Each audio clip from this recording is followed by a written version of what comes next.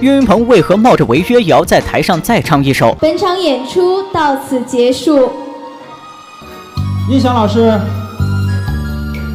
一回生二回熟，我要唱着送大家离开这个剧场。这一幕发生在2019年重庆跨年演出中，主持人报完结束语，背景音乐也响起了结尾曲。按惯例，岳云鹏应该走向下场门，可是岳云鹏不仅没有这么做，还让工作人员放音乐，自己再唱一次一回生两回熟。那么，到底发生了什么，让岳云鹏情绪如此激动呢？大家都知道，演出的结束时间是有规定的，如果超时就要罚钱。这天，岳云鹏已经表演了5个小时，时间也已经来到了规定的12点。可是演出结束以后，观众迟迟不肯离开。岳云鹏见此，就趁着最后几分钟唱了一段一回生二回熟。可谁知他唱完之后，观众还是不想离开，真的超级不想走。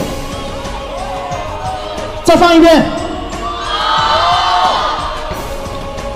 从现场画面可以看出，已经有工作人员忍不住上台提醒岳云鹏赶紧结束演出了。可是岳云鹏并没有搭理工作人员，还想着再唱一次。可是岳云鹏刚唱了一句就被主持人强行打断，而岳云鹏也不得不哭着和观众告别。要知道，上次这种情况发生还是在德云社10周年的最后一场，同行打不败德云社，但是他们自己可以。那么岳云鹏为何能得到这么多观众的喜欢呢？和其他明星不同，岳云鹏虽出身草根，但是成名之后也没有看不起任何人，不管是他出差还是走在路上，但凡有人想和他合影，他都会尽量的满足。各位，谢谢各位啊！一会儿彩排了，小一个都乐意，跟我先等会儿。